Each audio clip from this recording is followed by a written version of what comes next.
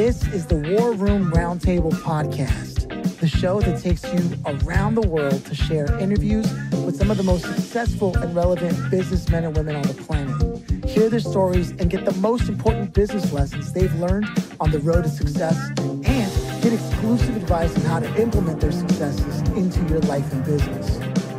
The War Room Roundtable is brought to you by your hosts, Jason Miller, CEO of Strategic Advisor Board, and Phillip Lanos, CEO of Own the Rhythm, and former podcast host for Entrepreneur and Inc. magazine.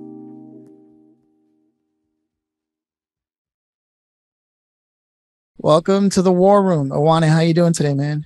Doing very well. How are you? Doing good. I'm really happy that we got a chance to chat beforehand, knowing that we have friends in common and how that related. And I'd like to start this question first off with the one I always ask everyone when we kick it off. And that is, do you come from a family of entrepreneurs? More so to see the influence of where it came from, you know? Well, there's this law I know is called the law of the prisoner. So I would be meticulous and say that I came from a family of business owners. I don't know if they were necessarily entrepreneurs, because it's kind of like that, you know, first to be there, last to leave, you know, like all on top of like everything, no redundancy about them in the business, things of that nature. So, but yes, I had, similar to another interview I think you did in June, I had both of my parents, they both had separate businesses, both kind of in the healthcare space. Wow. Okay. And so you saw all that growing up and immediately knew that you were going to be going in a similar direction, or was it not really something you were interested in for whatever reason? Yeah, I knew it was something I was going to be interested in. In high school, I started doing some little eBay and like, so I thought I had my little independence. And so I was kind of looking to continue that. Didn't actually start the first, so I guess just backtrack. I didn't actually start with them being in business. We kind of started the first business whenever I was when I was starting college. So then it was like I was immediately in the entrepreneur space all, you know, ever since then. So I never like had like a job. I was working, well, I guess I was working with them before, but it just kind of started progressing into the point where it was like, okay, like I don't think I'm ever going to really go into the job force and try to go up. I'm just going to figure it out. And I guess that influence definitely helped with that. That's cool to be able to say that. That's actually pretty cool. And so what was one of the first things you did when you decided, like in college, like this is what I'm going to do? What was the first thing? Because everyone we've talked to has had at least maybe 3, maybe 2 things that they tried, crashed and burned, but it made them better. And then they're in another company now. So what was your first attempt? So my first attempt is still going as a health practice. Started a like entertainment company because people were basically always like staying and living and partying at my house, and so we're like, we might as well like start like actually doing this and like throwing parties. And so we started doing all kinds of like frat and sorority parties and bar mitzvahs and giveaway events and proms and so I was kind of balancing those, and then ended up now when the failure started rolling was whenever those things were going well, and I was like, okay, well, yeah, let's just do like a record company too, like it's like rappers, you know, singers. So like, let's come on, I could do that too. And then it was like I got a gas station, and then that crashed, and then I had like was it like an autism center, and then they ended up like stealing our paperwork, and then I had like a home health, and this other lady ended up like, she was like a Jehovah's Witness, but like stole all of her money. Yeah, it's just like story after story. It was just like, my goodness, man, this is rough out here. But and then started a solar sales company at some point as well. And then, like I said, the company that I started in California with David as well. So it's been a lot of like failures in between, and then there's been the consistent things that have led to the residual income that allowed me to be able to take such ambitious risks. I see. So you sort of you tried to spread out your efforts too early, took too much on too early without actually. 100%. Yeah. Wow. Okay, hold on. I'm gonna turn it over to Jason now. Yeah. Before I go any further. No, it is the entrepreneurial story, right? It totally is, right? Because anybody that's successful in business or as an entrepreneur or whatever the case may be, if you tell me you just knocked it out of the park the first time and it was great, I'm gonna call you a liar, probably. Because it's typically not. I mean, I'm sure there's a small percentage that happens to, but they've probably stuck with one thing. I mean, most people they're raising something up well enough to then diversify their portfolio into something else and then into something else. Cause that's how you create true passive income. Right. So, like with all my companies, they didn't all just, boom overnight, voila, hey, you're a millionaire, right? Whatever. No, it takes time. Right. So, and a lot of failure. I always tell people, if you're going to start a business, get ready to get kicked in the face 9 times for the 10th time to work out. So, but that's just the truth. And there you go. You're a perfect example of it. Same thing. Yeah, man. So knowing that about you and having that context and then asking, what are you focused on right now these days that the listeners should know about? Well, I would say, what is it called? Like the Challenger Sale, the book called Challenger Sale. I would challenge what Jason said just a little bit, because where I'm at on it is actually trying to like educate, I guess mostly, millennials and Gen Z around like being an entrepreneur, but also being like very like holistically healthy.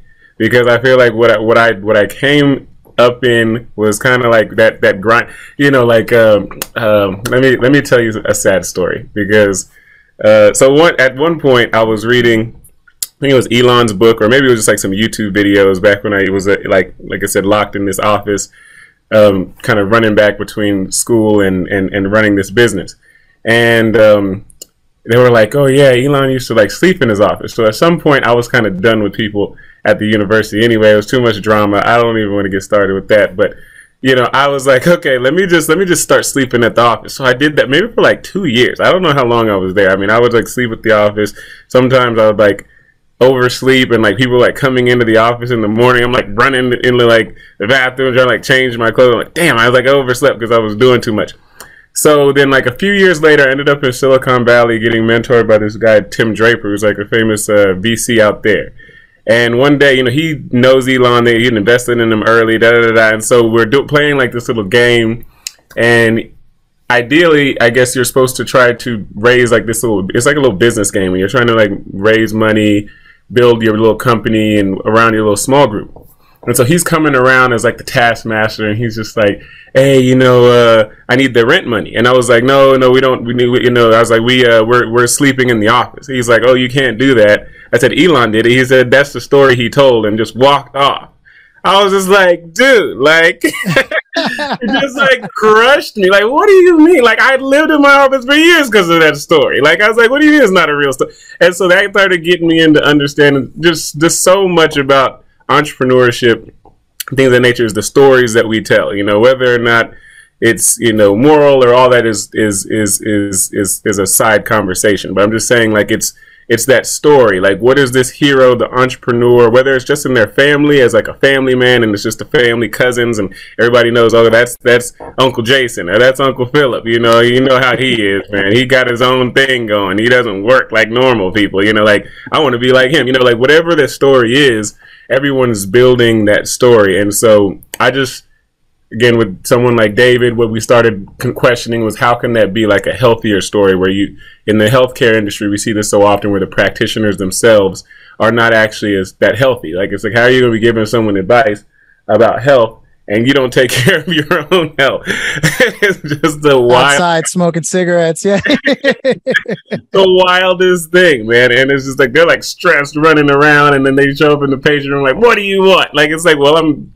like sick and I came here to never help.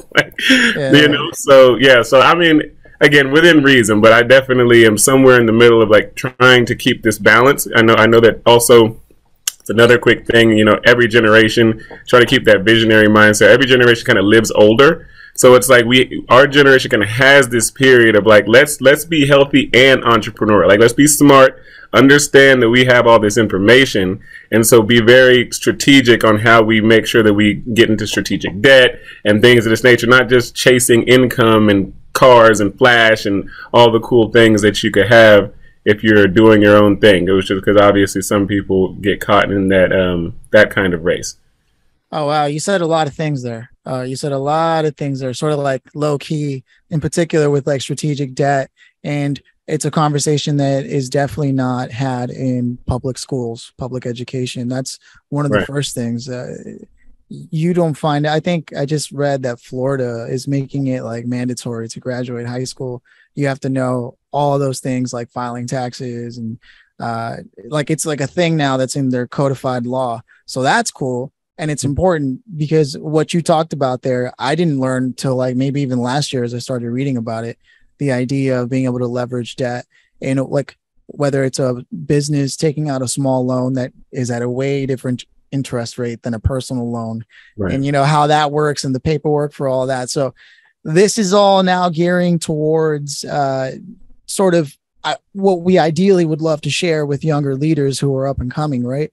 And then one other thing that I got from what you were saying, among the many things that I want to highlight, is we had spoken to some of your colleagues before, like you said, like with Reggie and David, and they also had this idea of like reshaping the conversation around athletic culture, right? Growing up and football and what the game is like. And now I hear you also championing a cause of redefining what it means to be someone who is entrepreneurial or in business and what the lifestyle of that looks like, right? Coming back to the narrative that you shared about the story and what they said, well, that's the story he told, right? And it's funny because I have a history where I lived in an office specifically because I thought that would be the most fundamental way to make sure that I put myself in a situation where I want to work. All it did was make me depressed. That is a certified fact. If they could give certificates out for that, I would have a few of them.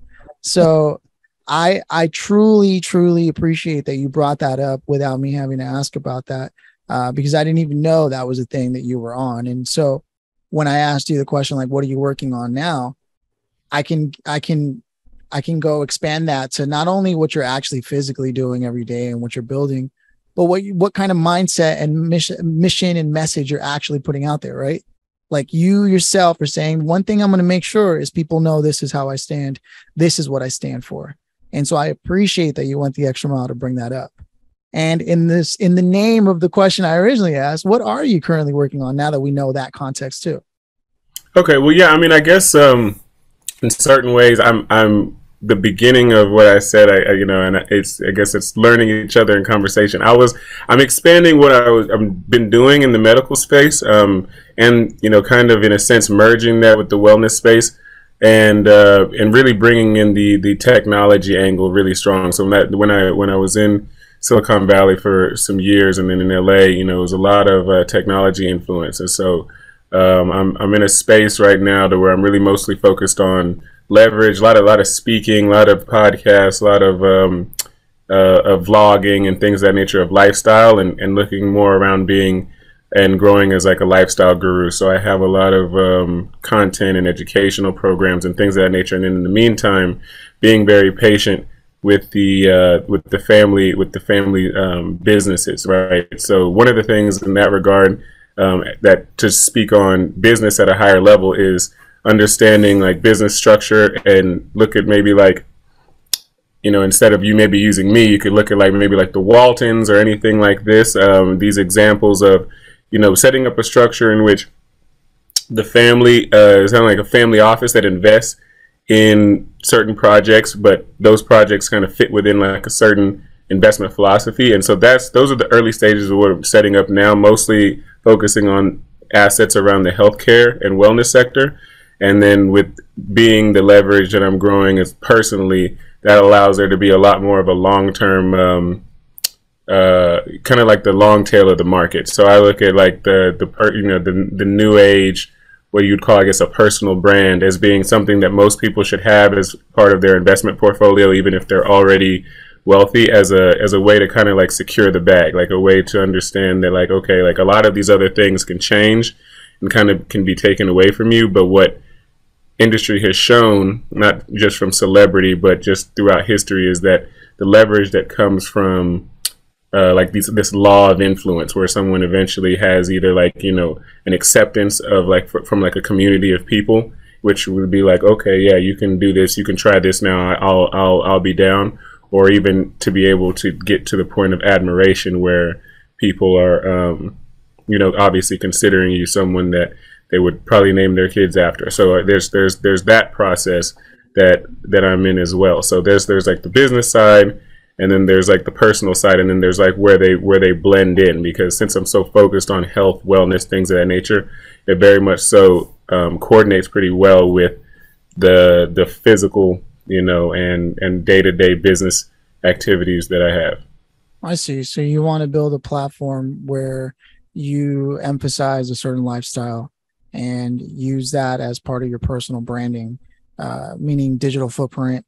And there's a lot there is a lot of examples out there of people saying why that's more important than building a brand for like a org or your business. You just look at VaynerMedia. While we all know what that is, we only know what it is because we know Gary Vaynerchuk is actually the one who's running it. And when they asked him about it, he said, yeah, always build your personal brand, because wherever you go, like, you might exit and that brand will stay wherever it was, but your personal brand will follow you everywhere. That's a great example. I never thought of that one. That's gold right there. Yeah, because you should have an exit strategy. Ideally, that's another big tip that, again, difference between a business owner and an entrepreneur very often is that if you are not considering the end in mind, right, you can get caught up in the weeds. Yeah. And then there's a great book called The Square and Tower, by Niall Ferguson. It's Neil Ferguson, but most people aren't going to read it that way. It's Niall. And he talks about how throughout history, which he was doing the research for, and he's an academic, so take it with a grain of salt, right? But essentially he covers an entire history where he shows that people with the most loose ties in society had also the greatest impact, whether they knew or not, just through correlation of them knowing as many people as they did. So there's a lot of merit to what you're saying. And I was hoping we could, at the very least, dive into some things that, since that's where you want to go with the conversation, what have you been learning about like the channels? Because right now, there was a moment, I want to say maybe 3 years ago, where LinkedIn was truly explosive in its organic growth, right? And as being able to build a personal brand on there was really easy if you like wrote articles, made polls, right? But now everything is starting to turn towards TikTok mostly. And that's also because the younger generation is beginning to use that as a search engine and not Google. Kids who are entering the workforce are not using Google for many things. They'll use YouTube, and YouTube has become synonymous with Googling for them, right? It's between YouTube and TikTok and Instagram as search engines for being able to find information. That's where they're going. So this is what I understand. But as someone who's currently working on building a personal brand, I feel like it'd be a missed opportunity if I didn't ask if you could share some information for every entrepreneur who's listening right now about the idea of developing personal brand beyond the general philosophy of how important it is. Right. Well, to get into some more serious, some like more details and grounded details about it, I'd say that first and foremost, because of the audience, I'd say that everyone should really be looking to look at the technology as just that, like it's just a tool, right? So each of the platforms has a way in which it's algorithmatized, or I don't know if that's a word, but algorithmatized, you know. So like each of them has its own, like if they were friends that you had, right, each of them are very different friends with a different kind of relationship. So understanding that is first and foremost. Second is really understanding that you don't want to build yourself a job, right? So like an example is, I was talking to a friend who's friends with Jake Paul and these Paul brother guys, right? And it was just, they said they talked to them a few years ago, and they were just talking about like to really be successful in that kind of way, like it's like really hard work. And so most of the people I'm assuming probably already have businesses that are already hard work. So what I've been looking to do is create a platform and create systems that allow me to basically automate it. Like, it's just kind of my life, what I'm documenting from my life, and the brand, the philosophy, how we do things in this nature is just goes out to my team, and then everything becomes, again, very personalized for each of those platforms. So I would say that you don't want to build yourself a job. Like, you want to find a way in which whatever it is that you do, if you're gonna do, again, something for personal branding that creates leverage, maybe like a book, or have a podcast, or you have whatever the case may be that you're doing. Figure that out, like, as the strategy, and then don't look at it as, oh, okay, I just need to work like maybe the other business that you have. You want to look at it as, how can I build the system in a way, whether you got to hire consultants, whatever the case may be, where I'm just living my lifestyle and people are attaching themselves to that. Because what social media shows, number one today, especially TikTok, is that it's all about authenticity. Like, a lot of the people don't even have like a lot of editing and things of this nature. Instagram is a little bit more edited. YouTube is a little bit more like TikTok. Like, again, this younger generation, a lot of it is not even that edited. It's really just, how authentic is this person being? Are they really being vulnerable and showing us just their day-to-day life? Not like the fluff of, oh, he never has like down days, or he never has like a day that that's super celebratory, acting like you're just even keel all the time. Like, it's like, no, maybe you did cocaine on a Tuesday. Like, I mean, I'm not, you were talking about Colorado earlier, so I'm not saying that this generation is as much into that, but I know the generation previous was, because I've been around some people and I'm just like, okay, man, I did not know that this is what you were on, especially in California. But anyway, that's a side note. But just to say, yeah, seriously, it's really much more about authenticity, just showing the lifestyle that you're living, and then as long as you make sure that you're also showing the results that you're having, so the actual numbers, as much transparency as possible, not being too worried about competition and who might see it. The point is that people attach themselves to brands on these social media platforms that are being as engaging with them as possible, and the easiest way to do that is to just be as transparent on what you're already doing, and then, like I said, have the systems in place that are able to sustain that happening. Just like you set up this other business, but you can set it up the same type of way. Think about the type of positions of people that you want, what they would what their incentive packages are, so on and so forth. I see. So you're saying one tactic in the overall strategy of personal brand building on social media would be to think more meta, in the sense that if you're going to be scrambling and struggling to make a video concept, then record the fact that you're struggling and scrambling to make a video concept and put it up. Yeah. Every piece of the journey. I mean, sometimes it depends on when you release it. I mean, is always a personal choice. Sometimes they do the bloopers after the movie, right? Sometimes they release bloopers kind of before movies, right? Just to kind of give you the fun behind the scenes before the movie. So it's up to you, but that's the mindset. It's like you're putting on a production in a sense. So looking at it as that, people, especially nowadays, they can flesh that out, and the more authentic that it is, they can flesh that out also. There's like an eye these youngins have now. It's like, if I just get on there and I'm kind of like saying something scripted, you can see just that the algorithm, like, it's not going to have the same kind of results as if you're just sometimes just candidly driving and the video is just there and you're just kind of driving and talking, and it's just like, people are like, yeah, man, I feel that. It could be 7 minutes, but it's something that people like feel it more in that way. Okay. Before I go any further, because I only have 2 other questions, in the interest of time, I'm gonna turn it over to Jason just to see where he's at. Yeah, I've seen firsthand exactly what you're talking about, because we do a ton of content and nobody wants to consume this. Welcome today to nobody cares, right? All they want is this authentic conversation like we're having now, right? That's what they want. They don't want all this curated content, all this stuff, and you just want to hear what they need to hear, take that in, be able to compartmentalize it, use it, move out, and take it and do whatever they're going to do with it, right? So it's the days of the corporate company video. Hi, my name's Bill, and Right. nobody cares about that shit anymore, right? I mean, hell, I'm not in that generation. I don't care about it either, right? So, and I think it's just because we're changing as people, right? Especially over the last couple of years. I mean, I don't know if that's an effect of it or not, but we're just changing as people and how we consume things. We just want it raw, tell us like it is, so we can take that, do what we're going to do with it, get a result, and move on, right?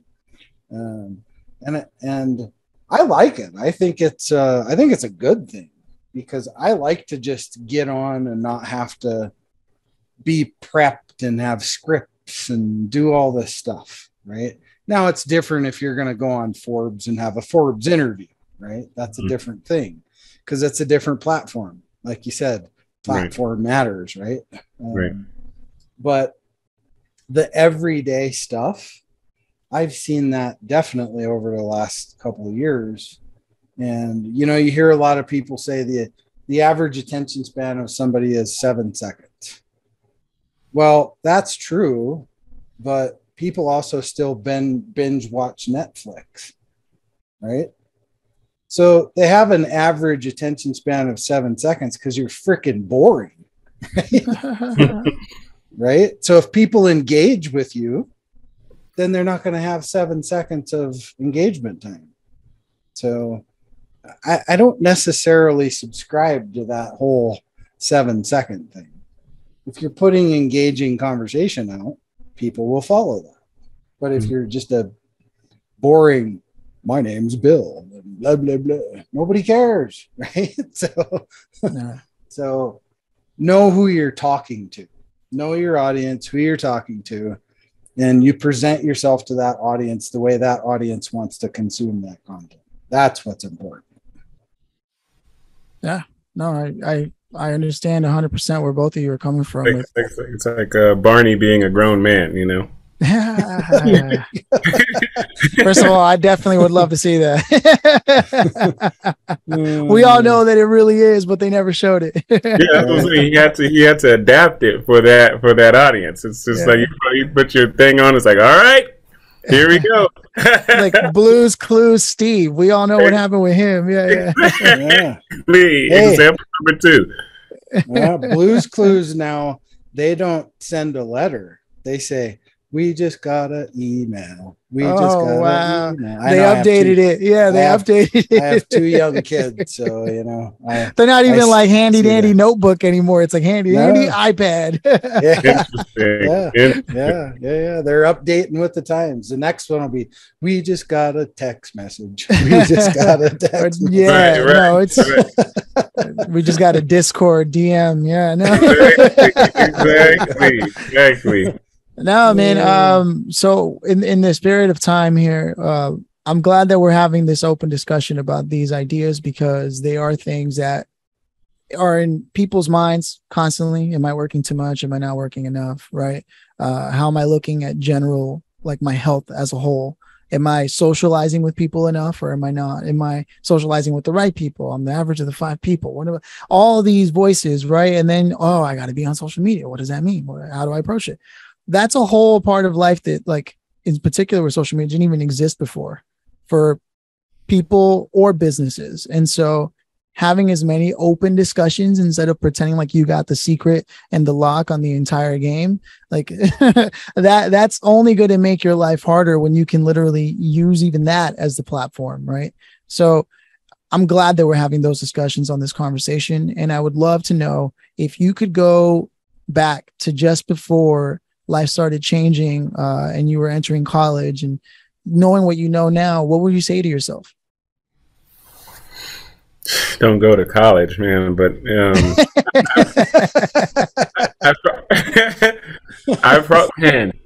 that's a deep question. I would say that more than anything, man, is just like is to fall in love with the process, because it's like a Kobeism, Mamba mentality thing. It's like, fall in love with the process, fall in love. But I mean, it's a real thing though, because so often I think along the way, I was like some things about starting early, it kind of like Jason was saying, it's that entrepreneurial, like you have to have all these failures, because early on I was thinking, I was like, oh man, by 25, I'm reading like these books on like Zuckerberg and Bill Gates. I'm like, oh, by 24, man, it's gonna be freaking on, like private jets and Maui, and I'm buying it, like it was just like all these things. And in reality, it wouldn't have been the right time for it. It's not like the wants are not necessarily the needs. And so like falling in love with the process and actually finding like a simple KPI of a skill that you're always building. So each and every day there's like a step that for sure you're taking, is one of the things I've definitely spoken to a lot of young entrepreneurs, especially men, about that, where it's just like, it's like they don't know what KPI they're paying attention to. So they don't really know if they made progress that day. They're like, oh, I shouldn't have went and hung out with my friend. I was stupid. It's just like, well, I mean, it's like you have to do some of that, right? Like, and they're like, no, but these people didn't. I was like, bro, there's pictures of Steve Jobs and Bill Gates chilling and fighting over a girl, dude. Like, don't get it twisted. Like, these people were people also. Like, it's just the story that you hear. You're thinking, like, there's no way. Like, I don't have time for my mom. I can't talk to my dad today. I can't talk to my sibling. Like, it's like, we don't have time. We got to make money. So I would say, yeah, fall in love with the process. And try to have some type of skill that you're consistently cultivating. I love that, man. Like, it's the Hollywood. That's the Hollywood. That's the Hollywood. Jason talks about this all the time. Hollywood version, man. It's the and there are a certain percentage of people that knock it out of the park the first time. It happens, right? Of course there are exceptions to every rule. Yeah, there always are, but it's few and far in between for sure. So, yeah. No, I think it's a great suggestion. Like, you can inundate yourself with all kinds of like goals and mantras and affirmations, or you can say, today I know for sure I'm doing this one thing no matter what, right? Like the one thing.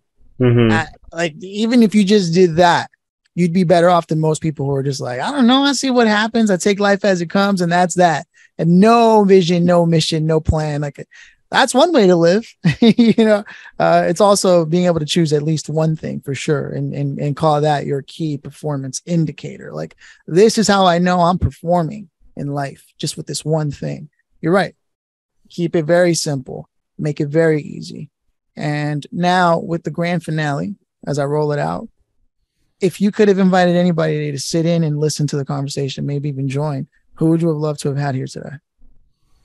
I said I wasn't going to think about it until you asked it. So trying to work on this whole like intuition and being ready thing. But man,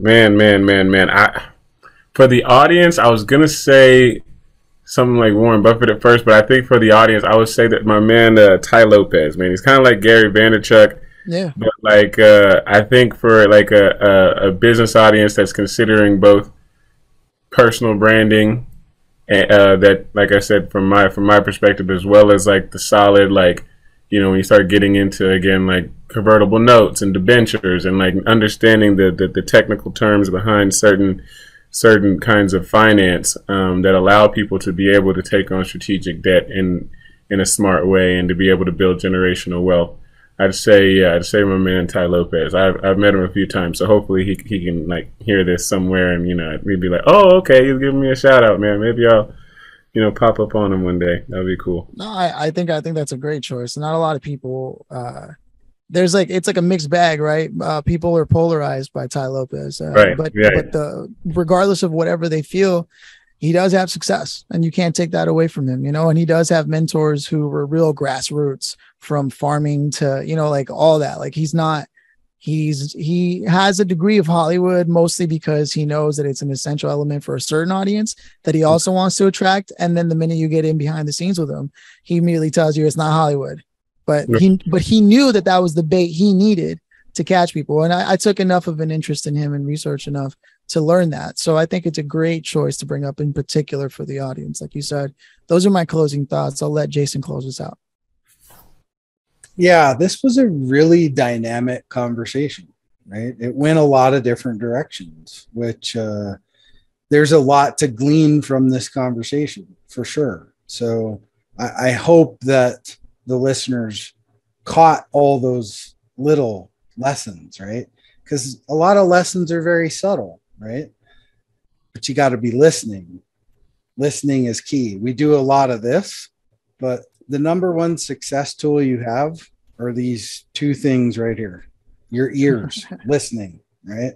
It's not the mush in between the 6 inches, right?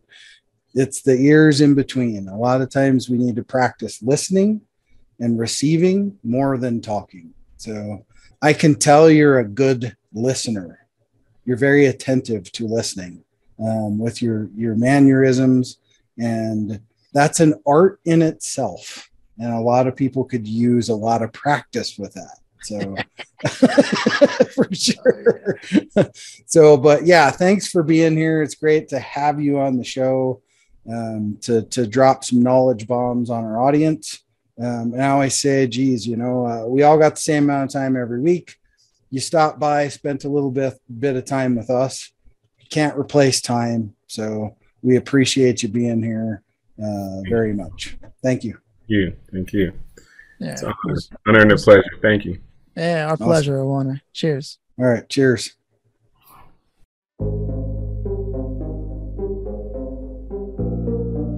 Thanks for listening to the War Room Roundtable with your hosts, Jason Miller and Phillip Lanos. Please leave your feedback and visit strategicadvisorboard.com to get the latest and greatest business advisement on the planet. Follow us on social media for updates, and always remember, if you can dream it and believe it, then you can go achieve it. We'll see you in the next episode.